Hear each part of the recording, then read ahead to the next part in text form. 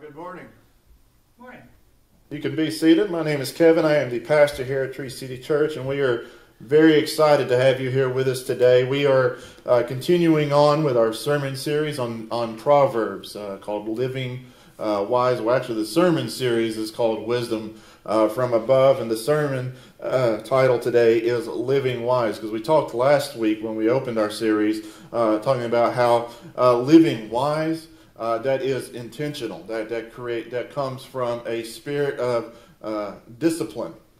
We have to intentionally choose and desire to want to live wise. And how we opened up with in Proverbs chapter 1, it says that the fear of the Lord is the beginning of understanding. It's the beginning of gaining wisdom, is the fear of the Lord. And when we talk about the fear of the Lord, we're not talking about living in like some sort of holy terror, but what we're actually talking about is understanding that God is creator. He is in control of all things, that there is nothing happening in your life, through your life, that's going on that he is not aware of, that he does not know the solution to, that he does not know how to pull you out of. And so when we choose to live out of that, when we choose to operate out of that mentality where we say, yes, God, you are the creator, you are over everything going on in my life, then we begin to understand, we begin to gain wisdom. And so we are going to be sort of stacking upon that and talking about, okay, now that we have that, what is the point of it all? How do we go about living wise? What's the meaning behind doing all of that? So if you have your Bible, go ahead and open it up with me, if you would, to Proverbs chapter 4. And if you don't have your Bible with you, that's okay. It's going to be provided for you on the screen here. But we're looking at Proverbs chapter 4, and right now we're just going to start with verse 7. It says, "Wisdom is supreme. It is supreme. So get wisdom, and whatever else you get understanding." Let's pray. Father God, we love you, and we recognize you as the source of all things. And so in order for us to gain wisdom, we have to first acknowledge that you are where wisdom comes from.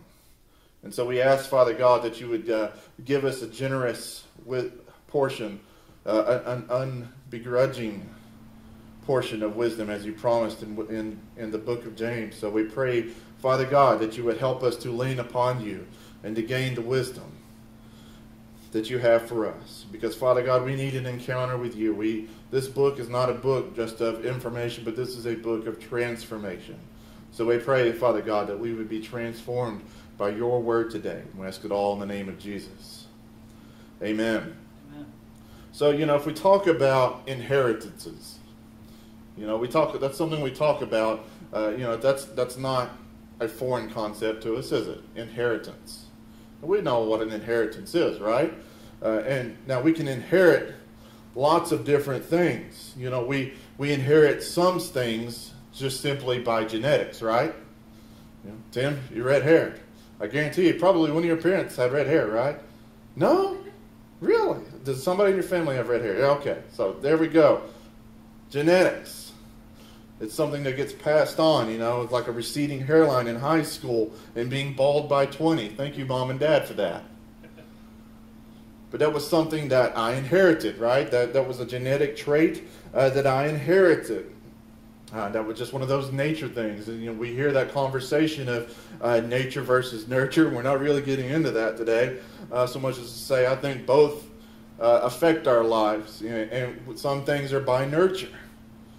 Some things are just because, we grew up around our parents, and so we share a lot of those same attributes. I have a really, really awful, just really corny sense of humor.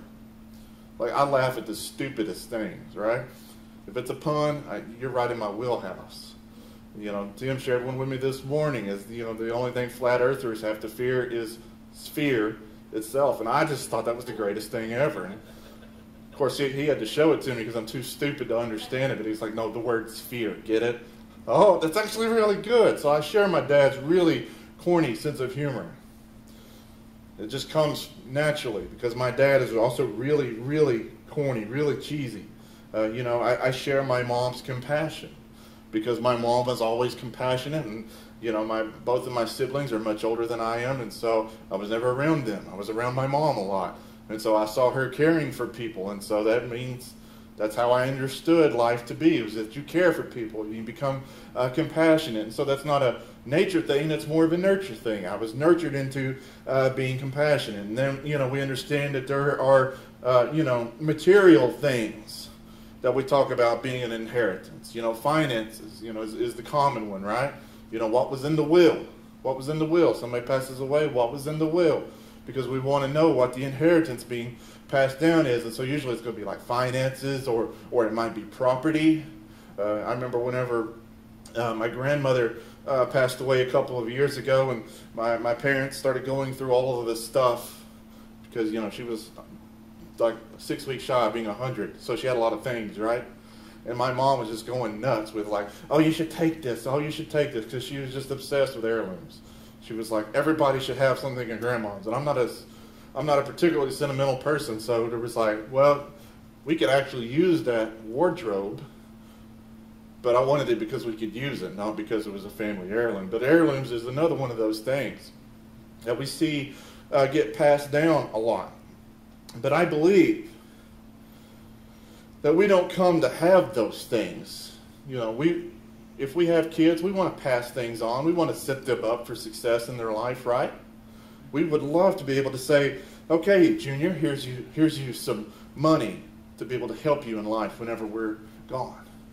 Or, you know what, you can have the house and all the property when we're dead and gone, because we want to set you up for success. Or, you know what, here's Kevin's hockey jersey. Meant a lot to him.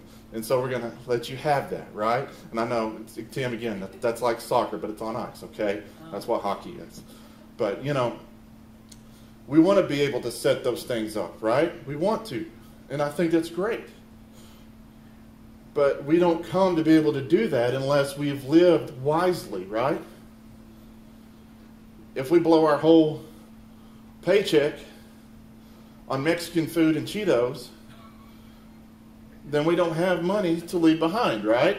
Right. If we don't pay our taxes, who's going to get that house? The government. We're not going to have a house to leave behind. If we don't take care of the things that we have, then we don't have any heirlooms to pass behind. So it takes deliberation, it takes wisdom, it takes management.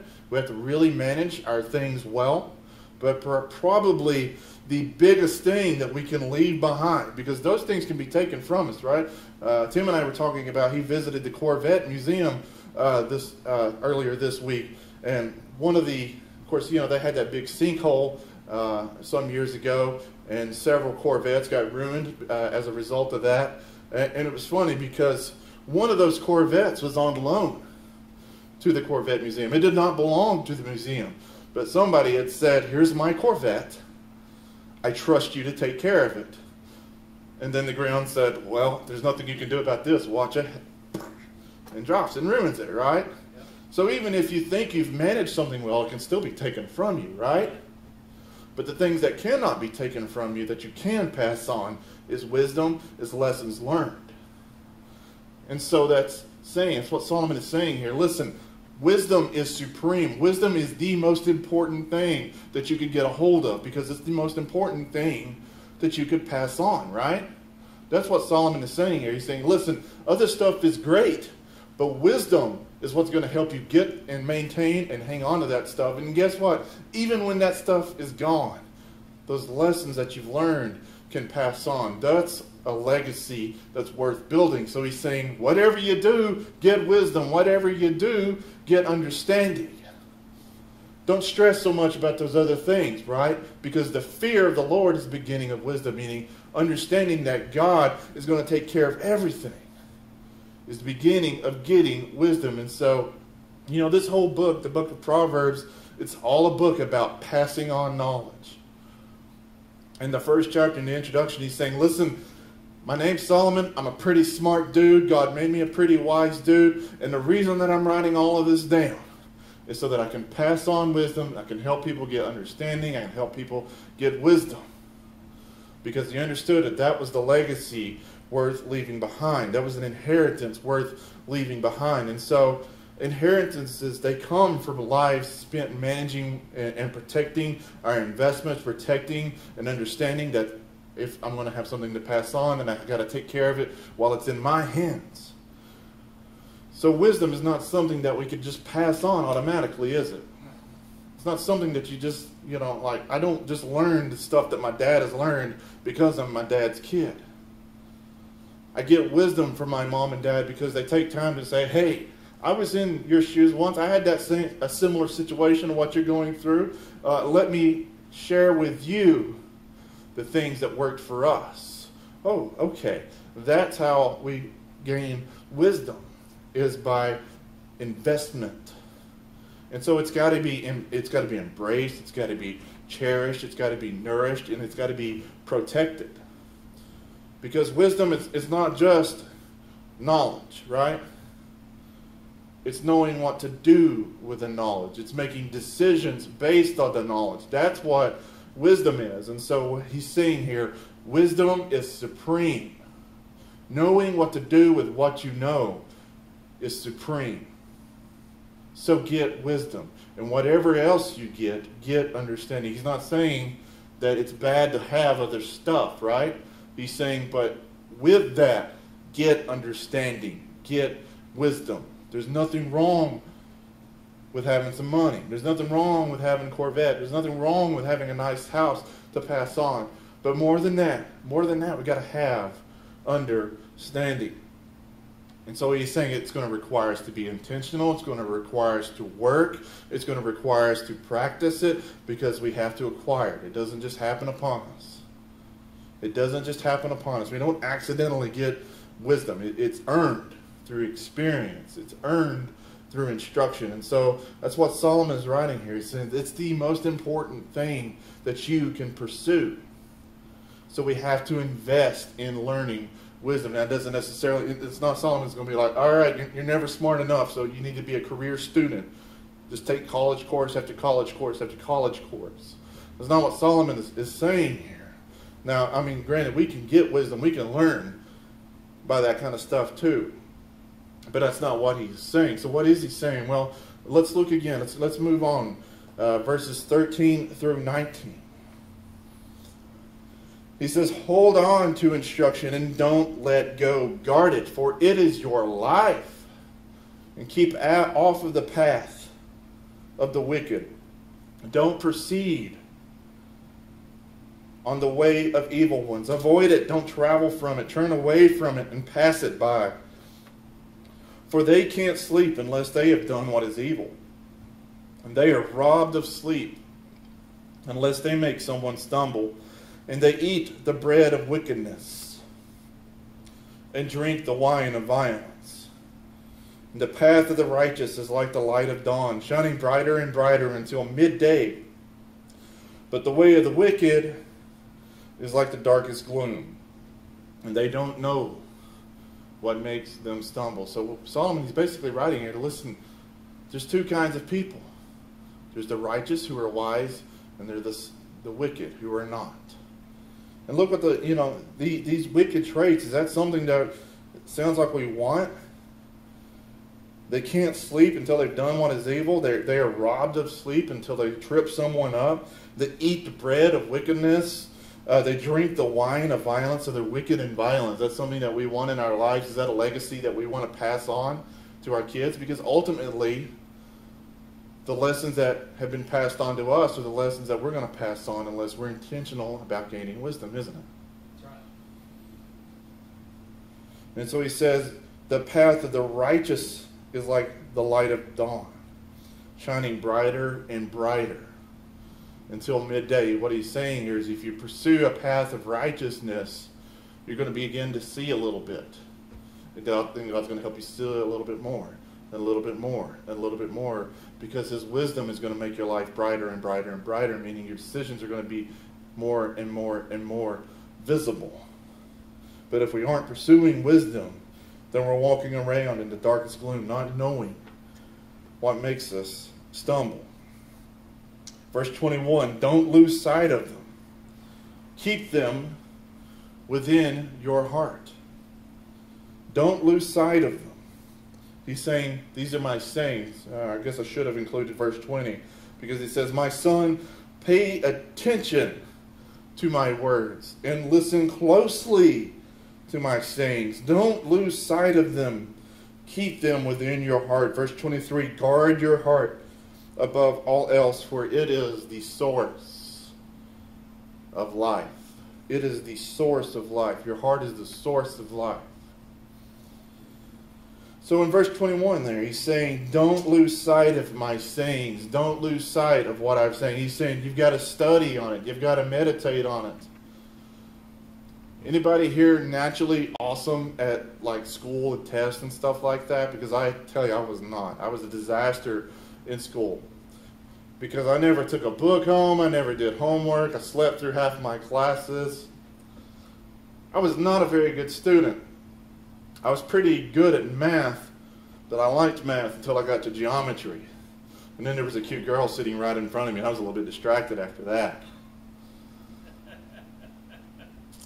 I didn't do so well in geometry because I didn't study on it. I didn't meditate on it. I was not prepared for the tests that came. I think my teacher was naturally graceful just because she didn't want to have me again for a second year. So she was like, 69's close enough to 70. On we go, Kevin. Get this kid out of my class. So we've got to study. We've got to meditate on wisdom, don't we? I mean, it's available to us. We can make wise decisions because God has helped us to learn how to make wise decisions. But it doesn't do us any good if it sits on a shelf. We have to study on it. We have to meditate on it. We got to be willing to act on it. And I think that's the hardest thing, isn't it? Because sometimes God wants us to do something that just doesn't feel good. It doesn't feel comfortable. Maybe He's calling me out of my comfort zone. And He's saying, hey, you know what? I want you to go back to McMinnville and plant that church. And I'm like, I don't know anything about planting that church. And He says, I know. But I'm going to be with you. And I got people who are going to help you. So go out of your comfort zone. So that's the hard thing, I think, is sometimes just saying, okay, I see what you want me to do, and I don't like it. It's not comfortable, but it's what I'm going to do because you're saying I have the fear of the Lord, and I'm going to trust you with the decisions that I have to make. And then look what verse 23 says. Guard your heart above all else, for it is the source of wisdom. It is the source of wisdom. Now, if you've got money in the bank, don't you want to know that that bank has a vault? I mean, I do. You know, I'm not going to shove my money in somebody else's mattress and walk away, right? I want to know that my investment is protected. And that's what Solomon is saying here. He is saying you've got to protect your investment. You have to protect your investment. And what is the supreme investment? Wisdom. So you got to protect your wisdom investment. That's what Solomon is saying here. He's saying wisdom is in the heart. Because God is after your heart. And so he's saying guard your heart above all else, for it is the source of life.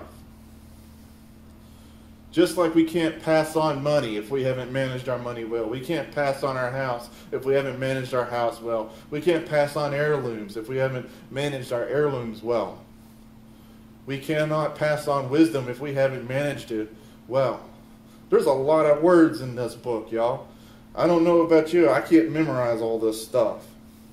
I mean, that's just a whole lot of stuff, and I'm not that smart a guy.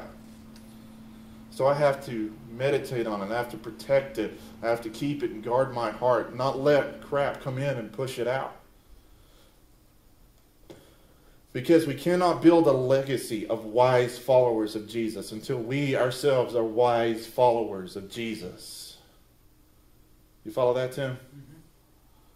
We cannot leave a legacy. We want our kids to be wise followers of Jesus. I better have my kids in church. I better have my kids back there with Miss Michelle. I better have my students back there with Tim. I better be helping them. They need to see that I take Jesus seriously, because they're not going to take it seriously if I don't. That's just the reality of it. We are teaching our kids what we take serious. And then we teach them what they should take serious by that. That's just the reality of it. I want my kids to be obsessed with hockey. Then they need to see Dad's obsessed with hockey, right? Tim, you want your kids to be obsessed with the Vols? I know you're setting them up for heartbreak, but you want them to be obsessed with Vols? They're going to see you cheering on the Vols on Saturday. Dad, you're getting spanked by them Gators again. I know, son, but GBO. That's the thing, right? GBO? Yeah. Okay, all right. And Vol for life? Yeah, okay. You can see how much I follow the football. But the things that are important to us get passed on. So is Jesus important enough that we're passing it on? Because that is the source of wisdom, right? Fear of the Lord is the beginning of understanding. If we want our kids to be wise followers of Christ, then we ourselves have to be wise followers of Christ. Because there's a lot of things that discourage us, that distract us from responsibility, right? I mean, we know we got to get up in the morning and go to work. And man, that alarm clock's going to go off a lot earlier than I want it to. But you know what? I'm in the middle of this season of Breaking Bad. Man, this is intense. Man, I can't believe I missed this show for so long. But I can't go to bed not knowing what's going on. And so I'm going to binge watch it through the night. How many nights are you going to binge watch that before work starts getting affected, right? For me, it wouldn't take long. But it's easy to get distracted by that. But and of course, like, man, it was hot last month. It was a lot hotter than I thought it was going to be. And I know that electric bill is going to be high, but man, live Mexican just sounds so much better than grilled cheese again. Man, I could go get a steak instead of eating this bowl of cereal, and then the electric bill comes here, and you go, uh-oh. I better go call Cash Express, right? Because a lot of things can distract us, but it's usually in small and subtle ways. You're not going to consciously make a decision to go spend $150 at once instead of paying your electric bill, are you? But if, Monday night you go spend $20 at the Mexican restaurant, and then the next night, man, I'm just tired. I don't feel like cooking. Let's go to Applebee's. And so I spend $30 there, and then all of a sudden you've done that 4, 5, 6, 7 times. You haven't managed things wisely, and then the electric bill says, you still got to pay me. Then we haven't managed it wisely. And so it's usually small, subtle things that pull us away from the responsibility. So I don't think anybody consciously makes a decision and say, you know what? I just don't want to go to church anymore. Ever. No, they wake up and say, man, I am tired. I could not sleep last night after that stupid Vols game. And I just don't want to go to church today. Well, then next week rolls around. Hey, guess what? The Vols lost again, as they're apt to do right now, right? Okay. We're still tired.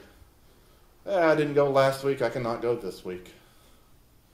And all of a sudden, we've set up a pattern of skipping church.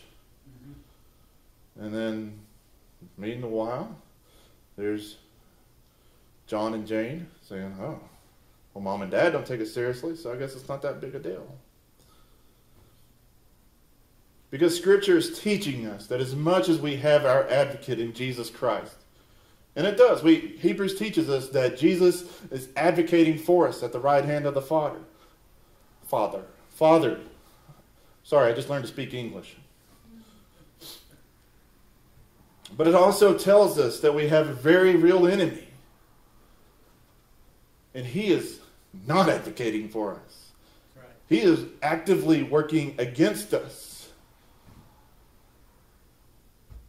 And I know that might sound sort of Disney fairy tale-ish to think that there's some sort of mystical enemy who's out to steal and kill and destroy. But I tell you what, follow Jesus regularly, commit your life to him, you're going to learn really quickly that there is an enemy actively working against you. That's right.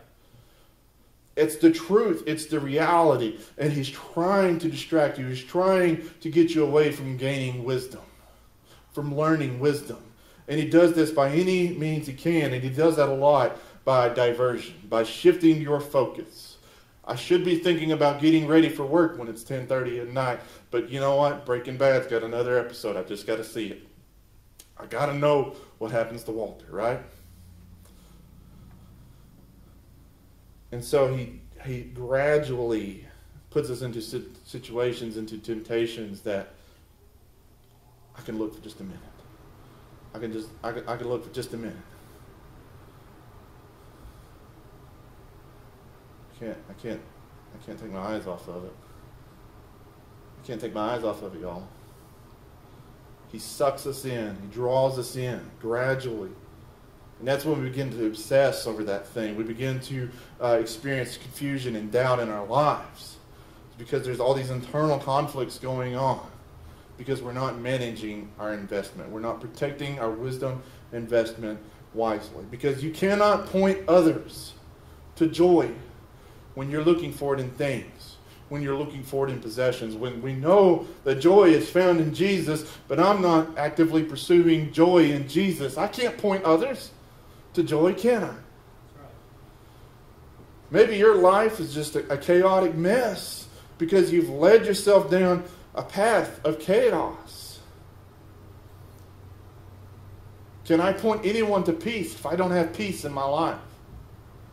If I'm not experiencing the peace that is found only in Jesus, if I keep looking to fix my brokenness and broken things, then I'm not showing anywhere what can fix the situations in their lives. Am I? That's right. So we have to protect our investment. And that's where it gets really hard. Because that now God might be calling me to do something that is not comfortable. Maybe it's something as simple as, you know what, God is saying, I want you to invest into your kids the importance of being a follower of Jesus. And that means I got to start going to bed a little bit earlier on Saturday night. Maybe I got to quit watching the Vols right now if I'm losing sleep over the Vols. Listen, I'm a Preds fan. I know what it is to lose sleep when your team loses. The Preds play their Saturday night games usually a lot later than the Vols do, all right? I'm losing sleep. But maybe that means I got to stop watching the Vols right now so they can learn to throw a football. I know it sounds really simple, right? It sounds really, Kevin, you're breaking that down too simple. I'm really not. Because whatever is distracting us from Jesus Christ and being a wise follower of Jesus, that thing is an idol. That's the simple reality of it. And maybe you're finding, man, my life is full of chaos because I've got chaotic people in my life. I've got people whose lives are a mess. And guess what? My life is a mess too right now. So maybe right now it's not the healthiest thing for you to be with that guy, to be with that girl. Because their chaos is causing you chaos. And I know it hurts. I know it sounds bad. I know it sounds awful. But it may be that the wisest thing you can do is saying, I'm sorry, I can't hang out with you right now. I got to protect my investment. I got to get into the Word. I got to get into church. I got to get into a life group and be around followers of Jesus. If I want to leave a legacy of being a wise follower of Jesus, I got to become a wise follower of Jesus. And this person, this thing, this situation, this pill, this bottle is not helping me to become a wise follower of Jesus. And I got to turn away from that thing. Maybe you think, man, I cannot stop looking at this crap on the internet. Maybe you need to buy every stupid firewall that's in existence. Maybe you need to just call Charter and say, you know what? Right now, cut it off. It ain't helping me to follow Jesus. I'm about to start preaching y'all. Amen. So whenever that confusion, whenever that doubt comes into your life, because guess what? God is not out here to make you unhappy. Now, your happiness is not His primary concern. He wants you to be holy, not happy. But guess what? One tends to lead into the other, not the opposite way around. I never found myself getting more and more holy because I was getting more and more happy.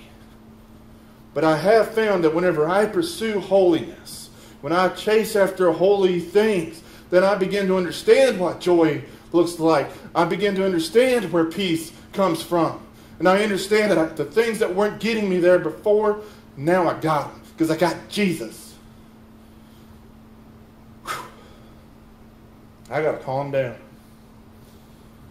So as we said last week, wisdom starts with the fear of the Lord.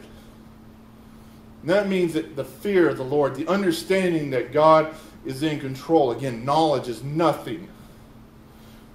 Wisdom is useless without action. We talked about that last week, didn't we, Tim? Wisdom is useless without action. We can know all the stuff in the world, but until we choose to act on it, it does us no good. And so the fear of the Lord, it's knowing that God is in control and then operating out of it. Operating as if it is a fact in your life. That is when we begin to understand what wisdom is. We begin to gain wisdom. We begin to experience peace. We begin to experience joy, because peace is only found in Christ Jesus. Because that Corvette got taken away, didn't it? Hey, guess what? Preds were doing great till they lost the Stanley Cup in Game 6. Oh, I know where I was at. And I was bummed out for a minute. But then I remembered that the Preds don't give me my joy. My Preds are just fun. But my peace, my joy, that comes from my Jesus. Comes from my Jesus. It's been a long time since the Vols have been a champion, but I can remember it. I remember it. But it's been a long time. It gets taken away from me. Hey, Penguins beat the Preds for the Stanley Cup that year. But guess what? In October, it was a brand new season. And they didn't win it the next year.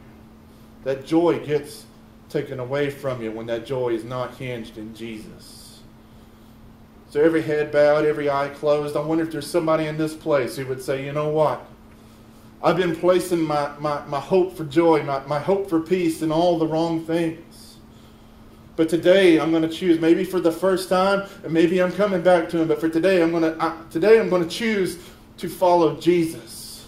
I'm going to let Jesus call the shots in my life. I understand that just knowing about Jesus does not make me a follower of Jesus. Following Jesus is what makes me a follower of Jesus. And I want to build a legacy of being a follower of Jesus with my kids, with my community, with my church. I want to have that influence. But I can't do it. I can't do it until I'm a follower of Jesus myself. So if that's you today, I'm going to ask you to raise your hand. I'm not going to come embarrass you, call you out, or anything like that. I just want to be able to pray for you. Is that you today? Raise your hand. Maybe you're watching online. You say, hey, you know what, Kevin? That's me. I've been placing my hope in all the wrong things, and it ain't got me nowhere. But today I want to choose to follow Jesus.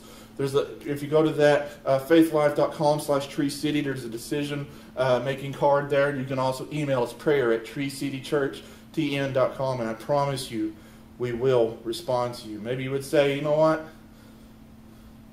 Kevin, I'm battling with this. I'm battling with this, and what you're saying makes sense, but it's hard because I know I'm going to have to let go of some things.